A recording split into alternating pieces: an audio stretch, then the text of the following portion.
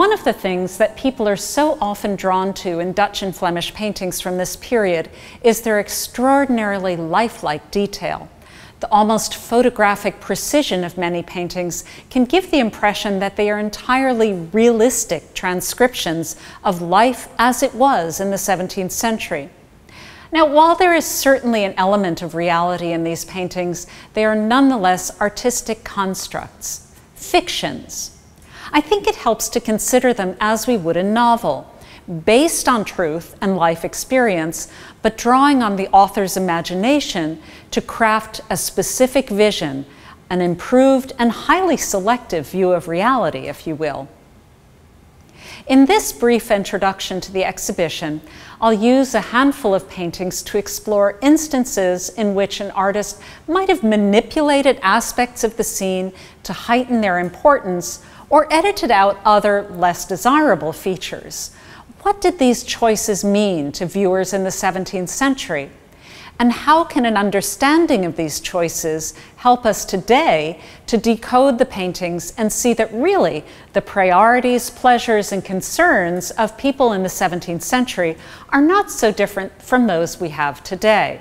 The painting I would like to start off with is one of the earliest in the exhibition, a large winter scene by the Amsterdam painter Adam van Breen, painted in 1611. Colorful and highly detailed, it's virtually a catalog of winter activities. The artist chose to imagine the scene as observed from an elevated viewpoint in order to fit in as much detail as possible. The painting shows a frozen waterway on the outskirts of Amsterdam. A profile of the city is just visible on the horizon, and the scene is filled with dozens of figures who have all taken to the ice on the wintry day. From the 1300s until the late 1800s, Europe experienced what has become known as the Little Ice Age, with especially frigid winters that in northern Europe caused canals and waterways to freeze solid. The prolonged cold could make life miserable in many ways, but the resourceful Dutch found that travel across the ice was often easier, and the frozen expanse was an ideal place to play games and to socialize. It was actually one of the few occasions when people from all classes of society mixed freely. We see a bit of that in Van Breen's painting, where there are all sorts of costumes and modes of travel, some of them a bit more practical than others. The red and black jacket worn by the young man in this detail indicates that he was an orphan of the city of Amsterdam. Red and black were the city's colors. Skating towards him is a man who seems to tow a woman behind him. And in the foreground, a child propels himself along on a sled, while in the background, we can see that two skaters have taken a bit of a tumble. Thanks to recent research, it's been possible to identify the exact location of this scene on the outskirts of Amsterdam. The mill to the right of the painting was a sawmill, and the large country house to the left behind that painted fence was owned by a prominent Amsterdam industrialist. Quite different in spirit and in intent is this winter scene by Jan van Goyen, painted a generation later in 1646. From the mid-1620s, Van Goyen was a leader in introducing a more naturalistic style of landscape painting in the Netherlands. Rather than employing vivid colors and an unnaturally elevated viewpoint to try and fit in as much detail as possible, Van Goyen presented a more true-to-life image of the muted colors and subtle topographical variations of the native Dutch landscape. In this characteristic example, apart from patches of brilliant blue in the sky, Van Goyen's palette is limited to just a few shades of brown and gray. You really get the sense of a cold, blustery day.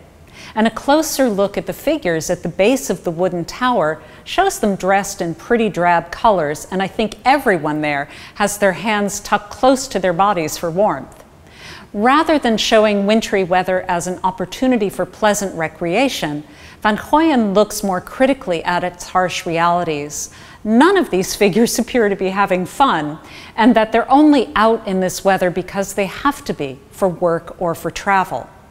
Although the composition is quite simple, Van Goyen's brushwork is extraordinary. Swirling strokes in the sky suggest clouds changing shape as they're propelled by a swift breeze, while the thin, sketchy strokes of brown paint used to describe the trees, the house, and the structure at the base of the observation tower remind us, in part, of the limited range of construction materials available to most people at this time. The quick, sketchy character of Jan van Goyen's brushstrokes might also suggest that this painting was painted on the spot. But like most, if not all of his works, it was painted in the studio, often basing some of the features, like the observation tower scene here, on drawings he had made outdoors. While we're on the subject of winter scenes, I'd like to share with you the exhibition's Outlier, a work by the British painter John Ward of Hull, called The Northern Whale Fishery, The Swan and Isabella. It was painted in 1840, almost 2 centuries after Van Goyen's ice scene. Despite the obvious differences of geography and chronology, the painting closely resembles Dutch marine paintings of the 17th century in its attention to detail and its interest in recreating atmospheric effects. As his name implies, Ward was based in the city of Hull in northeast England, which at the time was an important center for maritime activities, particularly whaling, and a point of departure for countless exploratory Arctic voyages. The 2 ships depicted here, the Swan to the left and the Isabella to the right, both described in minute detail, were famous for having survived some harrowing adventures in the Arctic. Ward himself never traveled to the Arctic, but he based paintings like this on the accounts of local sailors who had, and also on published descriptions. His lack of on-site experience adds a very personal charm to his recreations of the frozen waters off the coast of Greenland. This painting is remarkable for the number and variety of creatures he depicted. I particularly love the narwhals with their impossibly long tusks and the equally fantastical ice formations that look like frozen fountains from the sea. Of course, the Dutch were great explorers as well, and in the 17th century, this small nation became perhaps the greatest maritime power in Europe, largely thanks to groundbreaking mega conglomerates, namely the Dutch East India Company and the Dutch West India Company, which colonized and traded in Asia and the Americas respectively. The Dutch developed an unprecedentedly vast and profitable trading network. This brought wealth and an improved standard of living to many, although admittedly not all, Dutch citizens, and many of the paintings produced during this period are demonstrations of the enormous pride felt by citizens of the young republic and an urge to commemorate what they had managed to achieve in such a short amount of time. A painting like Peter Claes's magnificent Still Life with Peacock Pie of 1627 represents an exuberant celebration of this abundance. We see a tabletop covered with 2 cloths, a red patterned one topped by a crisp white linen and laden with a veritable feast, a blue and white Chinese porcelain bowl filled with fruit and another with capers in the background, metal platters holding a roasted bird, cut and whole lemons, and a selection of sweets, bread, nuts, a flagon and glass of wine, and of course, that incredible peacock pie, which I'll get to in a minute. Claes has introduced a number of details to animate this so-called still life. The crumpled napkin and tipped glass, as well as the plate overhanging the edge of the table in the foreground, suggest the sudden departure of a human presence. It's important to note that this still life does not represent an actual meal, but rather it's an assembly of the finest and most costly luxuries that might be had, if you could afford them. Not only did this give the artist an opportunity to show off his skill in painting different textures, ceramic and glass, metal and fabric, feather and fruit, but it also functioned as a veritable catalog of the luxury goods that were available. Delicate porcelains imported from China, citrus from the Mediterranean, sugar and salt in the gilded cellar, were commodities imported from the Americas, where their production was reliant upon enslaved labor, which was, of course, a really abhorrent component of the Dutch trading empire. The standout, though, is that peacock pie. Recipe books from the 1600s give instructions on how to make one of these pies, which involved removing the bird's head and neck, wings and tail feathers, and carefully preparing them. Before serving the pie, which was a pastry crust filled with a rich stew made from the meat of the bird, the head, wings, and tail feathers were attached to the pie with sticks or wires. Claes makes this impressive centerpiece even more striking by inserting, somewhat improbably, a delicate pink rose in the bird's beak. Other still lifes in the exhibition are more modest in scale and depict natural beauties from closer to home. This unusual floral still life by Clara Peters is less than 7 inches tall and is painted with absolutely extraordinary detail. The central oval shows a simple glass filled with just a few spring flowers: pansy, anemone, snake's head fritillary, lily of the valley, and grape hyacinth. Delicate droplets of water on leaves and petals catch the light. All of these flowers were cultivated in the Netherlands at the time, and I like to imagine Peters simply gathering a handful of fresh flowers from her garden to guide her in painting this work. What's unusual about the painting, though, is that this central oval is surrounded by a creamy, off-white painted field on which several insects and a snail are symmetrically arranged. There are no precedents for this sort of composition in paintings, but perhaps Peters was inspired by illuminated manuscripts from earlier centuries, which sometimes surrounded an image with a scattering of insects and flowers so realistically painted they seemed to actually be marching across the page of the book. It's well known that flowers in paintings often carry emblematic meanings, and that may be the case here as well. Many of the flowers and insects Peters depicted were traditionally invested with Christian symbolism. The red anemone, for example, was associated with the blood of Christ. This charming and inventive painting was made when Peters, only a handful of women painters active professionally in the Netherlands during the 17th century, was only about 18 years old. She signed it with her name, Clara P., just below the glass of flowers.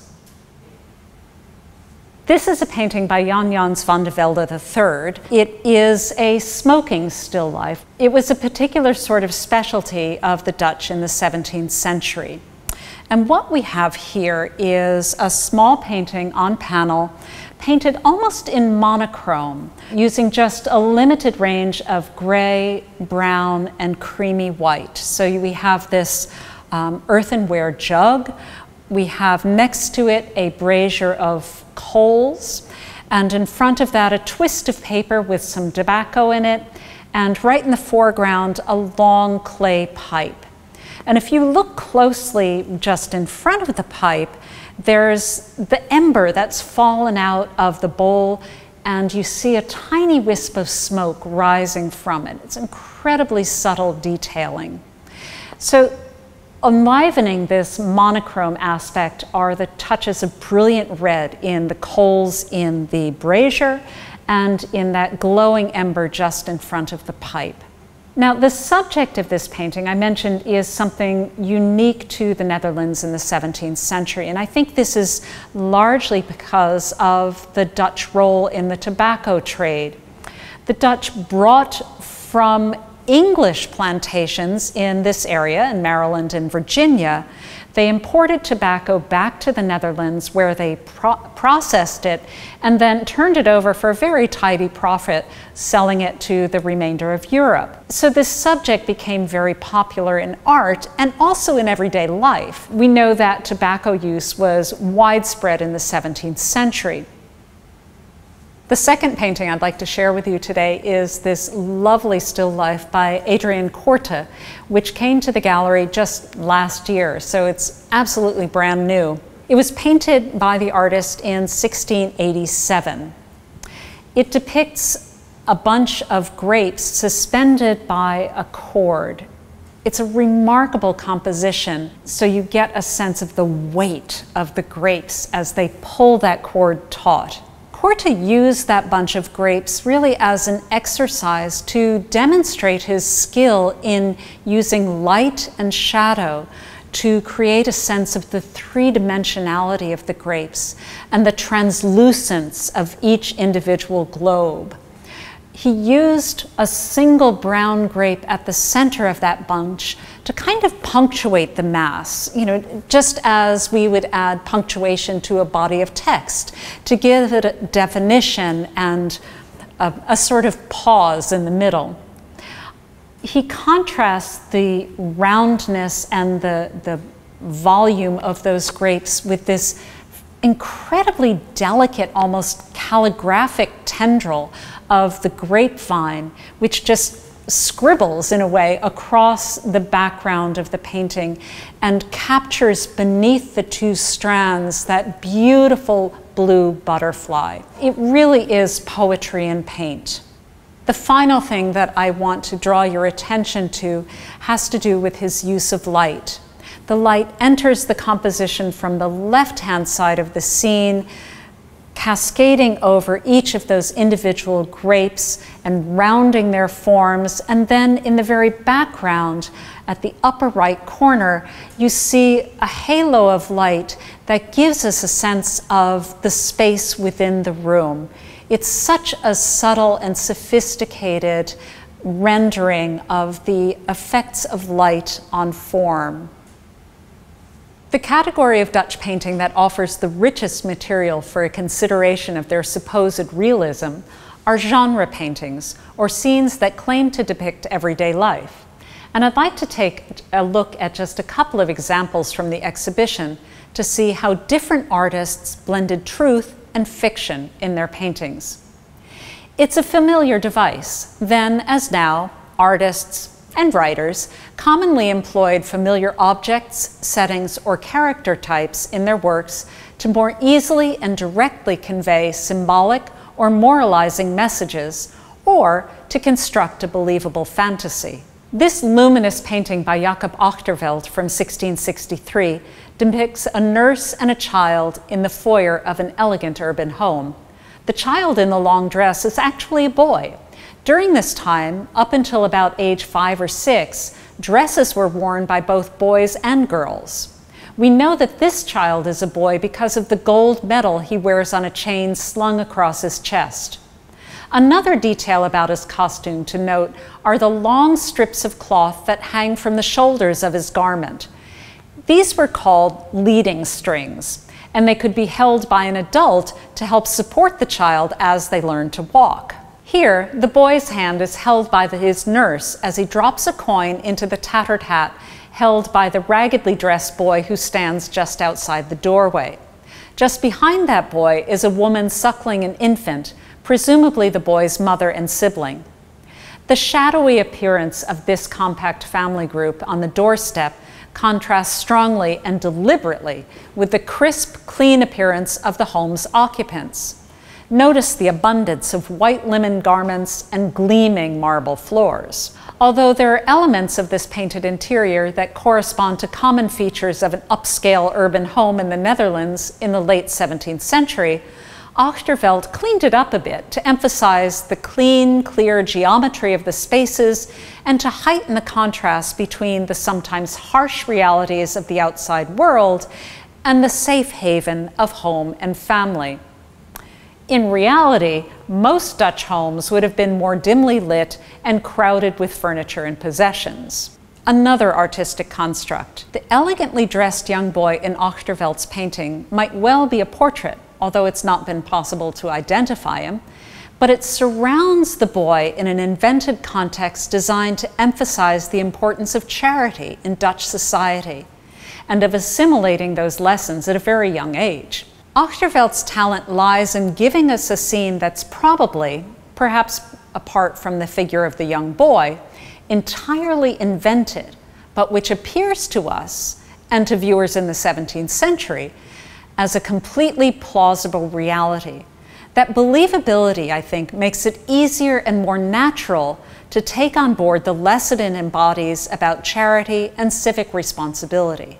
The other genre painting I would like to discuss is a very recent acquisition by the Lee and Juliet Folger Fund, which entered the collection of the National Gallery of Art just last year in 2020. It's a delightful Merry Company by Dirk Hals, painted in 1625. Now, the National Gallery of Art already owns several major works by Dirk's older brother, Frans Hals, but this is the first work by Dirk to enter the collection. Like Achterveldt's painting, this scene represents a delightful fantasy. 4 fabulously dressed young men and women are gathered on a terrace before a view of still water bordered by lush trees. One woman plays a lute, the man plays a cello, which was a very popular musical pairing. And the other couple seems to simply appreciate the entertainment. In the background at left, a young man lays out the making of a grand picnic, including another bird pie, but this time it's turkey, not peacock. What grabs our attention immediately is the colorful clothing worn by the figures in the foreground, which seems so unlike what we usually think of when we think of 17th century Dutch paintings, which is mostly sober men and women dressed exclusively in black and white. But actually, in the 1620s, when this painting was made, wealthy young people were noted for the colorful and sometimes absolutely flamboyant dress that they flaunted. Just take a look at those shining silks and delicate laces, the rows of ribbon bows and the fluffy ostrich feather plumes, all painted with quick and assured brush strokes that impart a certain liveliness to these details. The back of this woman's costume seems to show, in bright blue, the elaborate construction that was needed to support her immense rough collar. And this is exactly the sort of hidden detail that signals the artist's remarkable attentiveness to the minutiae of contemporary fashion. And yet, as in Achterveldt's painting, the scene itself is a confection unlikely to have existed in reality. The verdant setting suggests the grounds of an expansive country estate. And while those did exist and people did enjoy outdoor picnics and musical entertainments, those experiences were largely restricted to the very wealthy, the 1% of the 1%. For middling wealthy people, owning a painting like this would have represented the closest they would ever come to living that dream. Dirk Hals's painting is in that sense aspirational, a compilation of all the individual elements that for a viewer in the 1600s would have constituted the ideal summer afternoon. Fine weather, a relaxing outdoor setting, fashionable clothing, musical entertainment, good food, and good company. Really, is that so different to what we might aspire to today? The exhibition features 27 paintings acquired by the National Gallery of Art over the past quarter century, thanks to the generosity of the Lee and Juliet Folger Fund, as well as one painting from the personal collection of Lee and Juliet Folger. Individually and as a group, the paintings were selected for their artistic quality and their exemplary state of preservation. Choices were guided as well by the painting's ability to express key aspects of the history of the North and South Netherlands. For example, Dutch maritime power and trading acumen, which gave this tiny nation international recognition and access to a vast array of imported goods. Another collecting interest was the so-called Little Ice Age, expressed in paintings that show how, with remarkable fortitude, people dealt with this prolonged climactic period of relentlessly cold weather. Most of all, the paintings in the Folger Fund collection convey an enthusiasm for life, a sense of positivity and optimism that is still apparent 4 centuries after their creation.